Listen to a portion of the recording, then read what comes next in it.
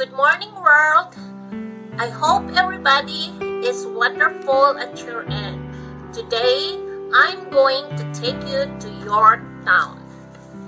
Yorktown is one of the parts of the historic triangle of America, or also known as the Tri-Historical Site of Colonial, Virginia.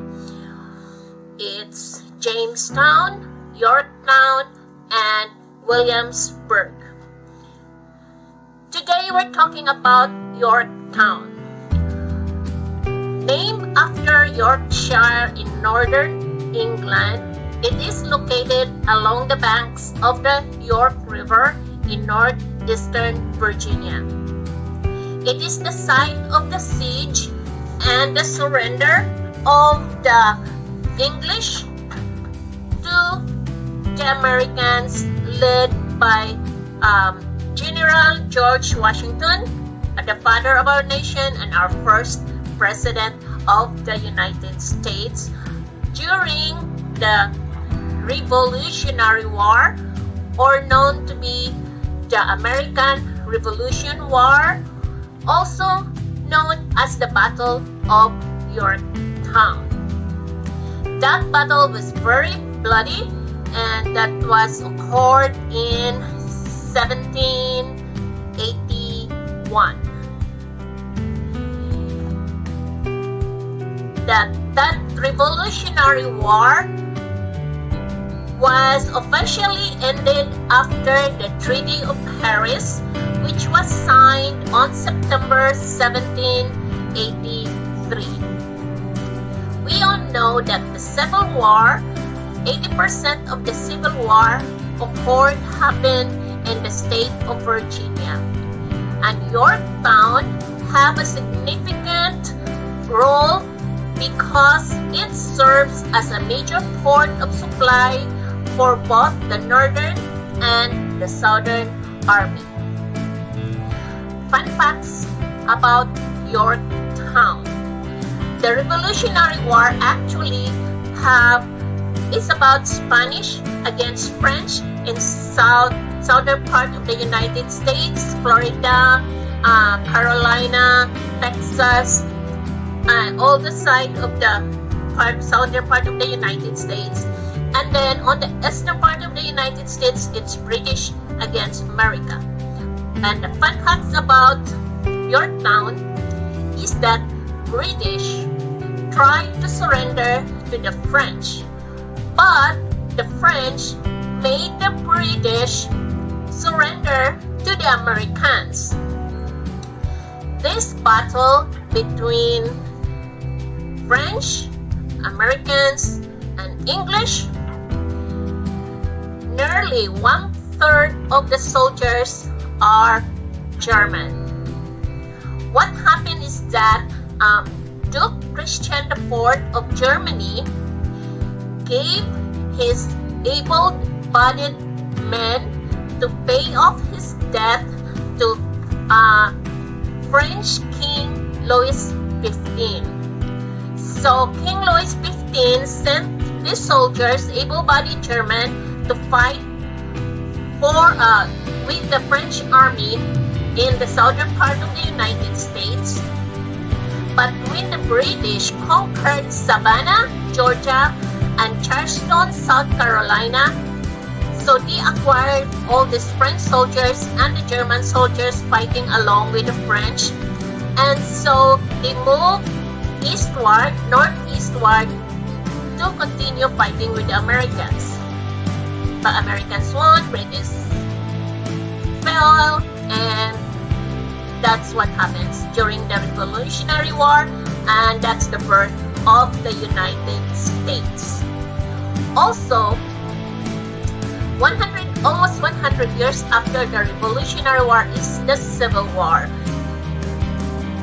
Before COVID, they provide a trolley to go around the sites in Yorktown of the bloody encounters, but we were there during COVID, so they canceled the trolley with the tour guide, and the park rangers just give up a map and they just told us to stroll around, follow the map, and other guests, follow social distancing, because whenever you stop in the site, take pictures, read the information, cars are lining behind you. They didn't go close to you and get off from their car. So people are really, really cautious during this pandemic.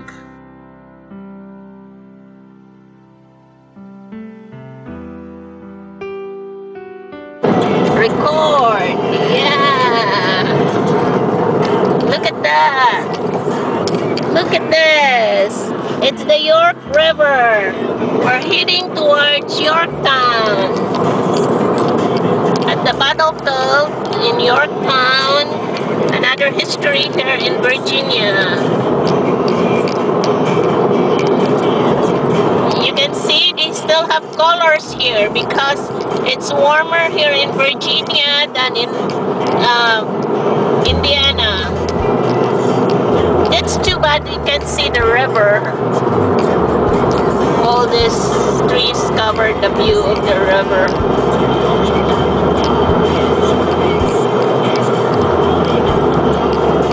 Oh, I still can get the view of the river. There.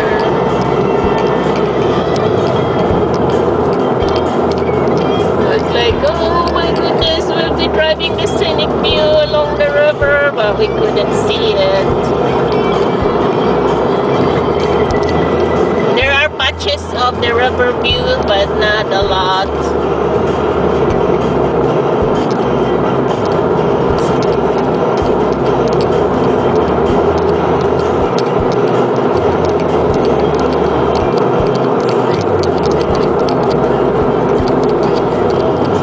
This must be the one I read it on the guide that take the scenic view along the river.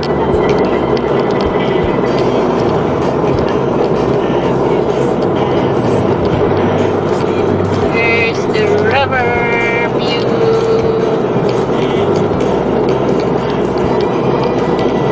That's a river, not the sea. That's the York River. Indian Creek. There's fishing there.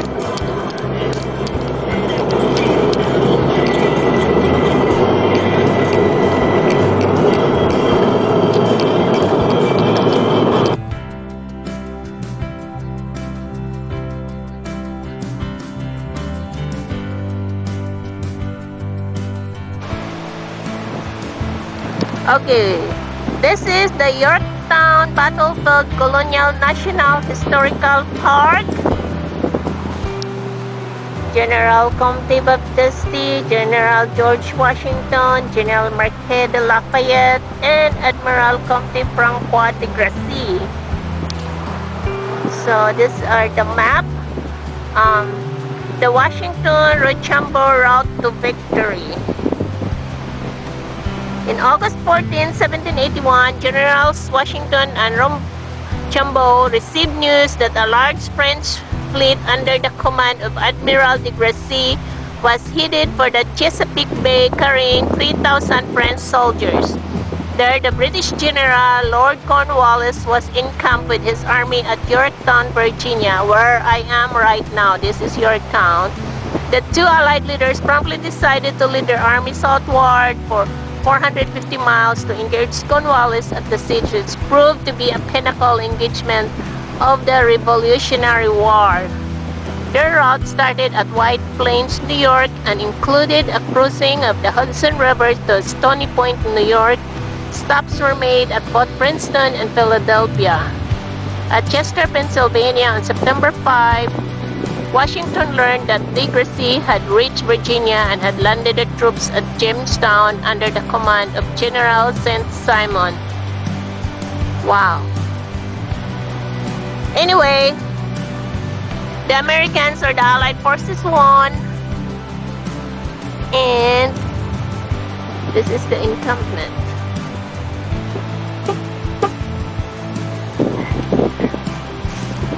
Let me see what's this other sign here. very beautiful, and it's cold. Very cold here in Yorktown than in Jamestown and in Norfolk.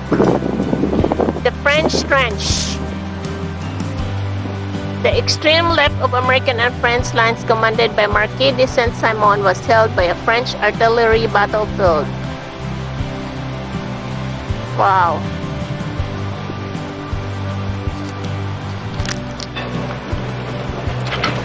American Revolution Museum at Yorktown. Because of COVID, it's closed, so we can't go in there. So, we just drive around here.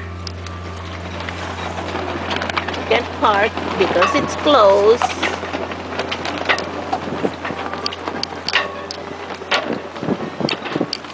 I want to take a picture by the sign.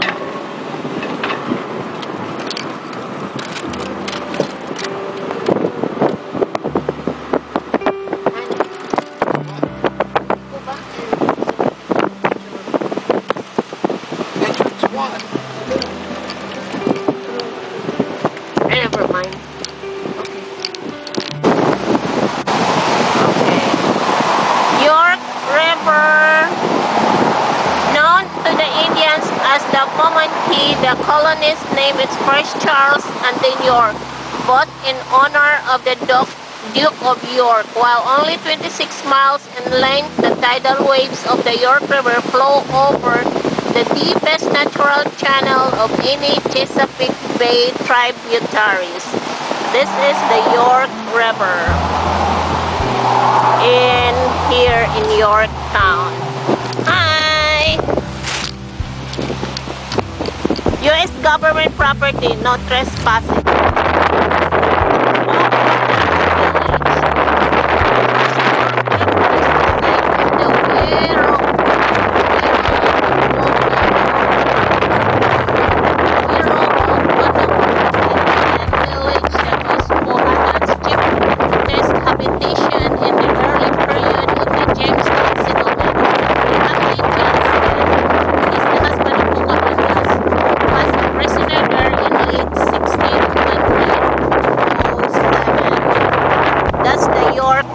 Look at the waves, it's so strong. It doesn't feel like it is just a river.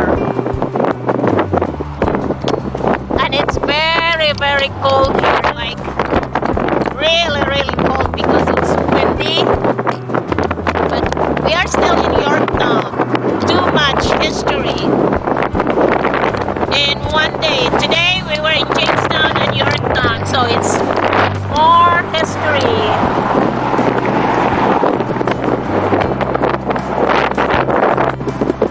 So this is the Indian Field Creek. This creek flows down to the York River. The Indian Field Creek, the ground to the south along this creek, was the home of the Chesapeake Indians, a small tribe whose leader was a Wirrawans, or petty chief, under Powhatan. As the English began to settle this area about 1630,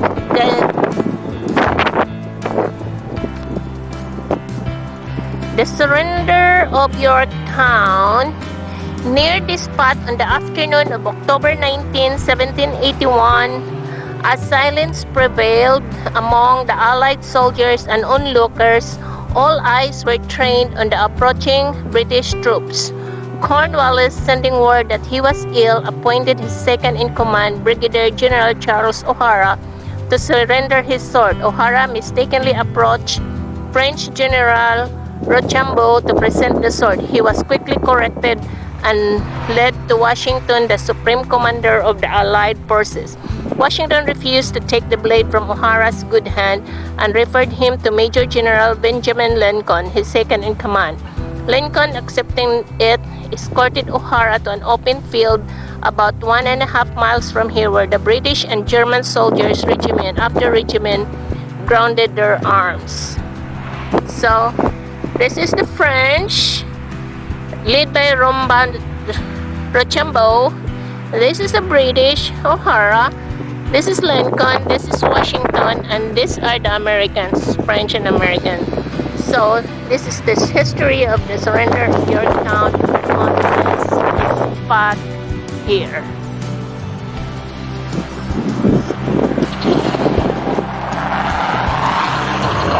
We are in Yorktown. Here, just west of Yorktown, the British built an earthwork to control the road to Williamsburg.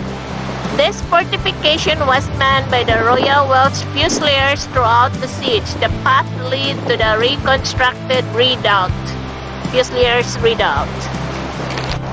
The piers extending into the York River just to the right serve a major Navy installation since its establishment in 1918, then as a mine depot. It has served our country in 2 world wars and the Korean conflict, as well as in the peace time. So this is the Naval Wavefront Stations.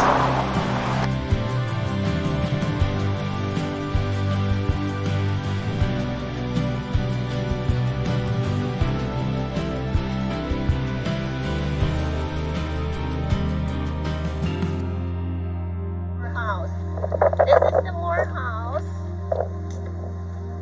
So Moore House is on October 18, 1781. After over 8 days of continual bombardment, the battlefield was finally tranquil. Washington and Cornwallis now focused on the surrender negotiations taking place at this house, the home of Augustine Moore. Oh, so this is where they negotiated the surrender. Each general has selected 2 officers to handle the face-to-face discussions. Lieutenant Colonel Thomas Dundas and Major Alexander Ross presented the British, while Lieutenant Colonel John Lawrence and Second Colonel Viscount Wallace spoke for the Allies. Slowing the process were Lawrence's insistence with Washington's support that the British submit to a similar terms granted by the British to the defeated American army at Charleston, South Carolina in 1780. Those terms had deprived the American soldiers to surrender with the army's personal honor intact. The British argued for better terms, but the Allies prevailed, and around midnight, a draft of the Articles of Capitulation was completed with 14 provisions, including 2 conditions that denied the British the full honors of war. These 2 articles required that at the surrender ceremony, the British Army would place their regimental flags, and their military band would play British music instead of professionally saluting the victor with the American and French song. History of Moore House. The Moore House is an early 18th century home that has undergone many structural changes and about 50 owners. The house was extensively damaged during Civil War, both by cannon fires and soldiers stripping wood from the house for campfire use.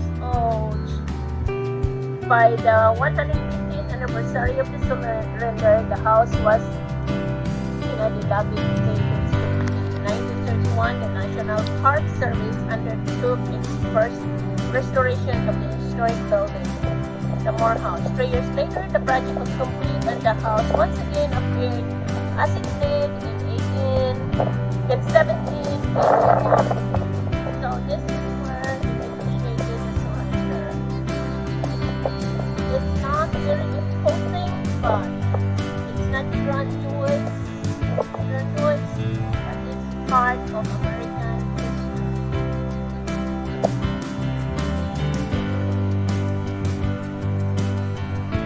Just imagine all the history that happened here. People can die, war. I saw someone look down the window.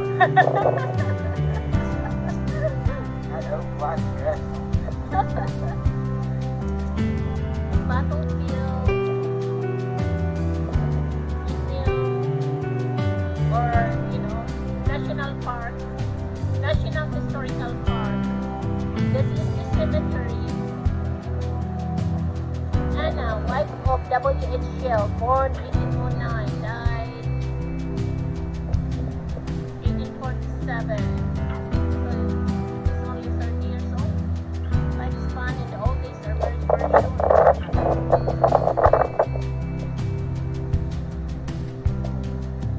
the Moore House.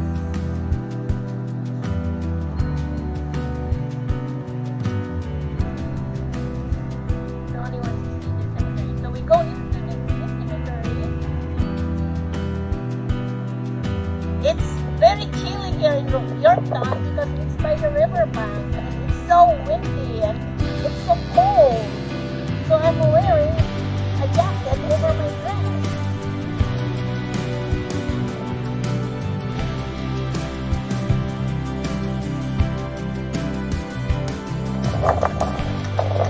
Yorktown Victory Monument.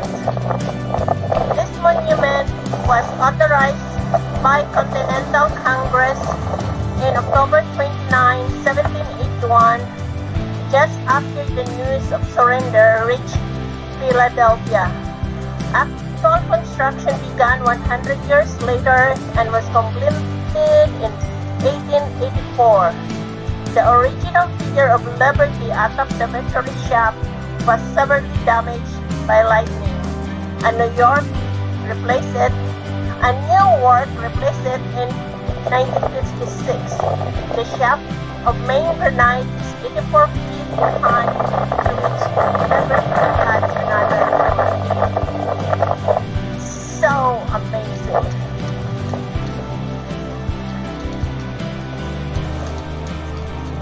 Another historical, educational historical tour for both Tony and I.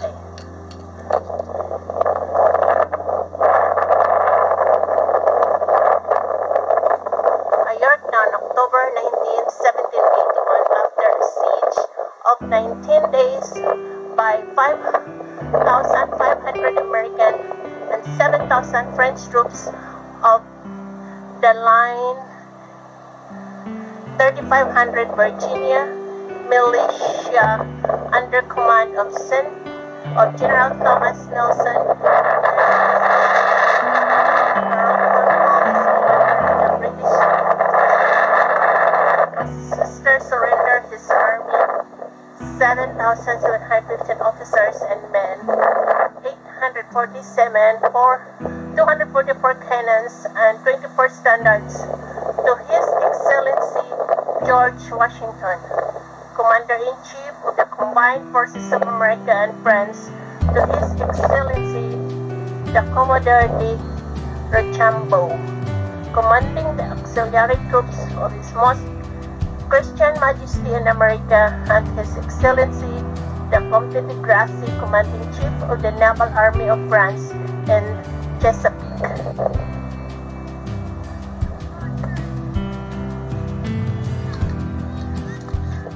Monument to the Alliance and Victory, Yorktown Monument Commissioners, 1881. Also, it's not the Civil War, it's the French and American War. I've been talking about Civil War, but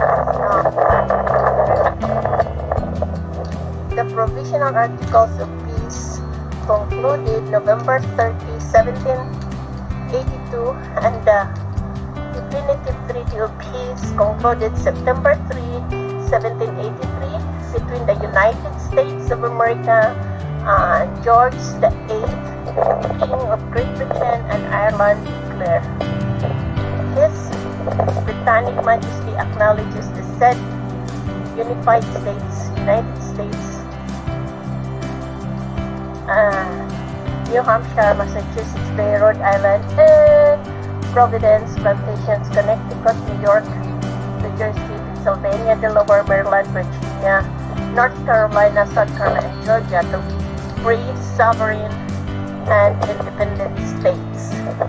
Wow.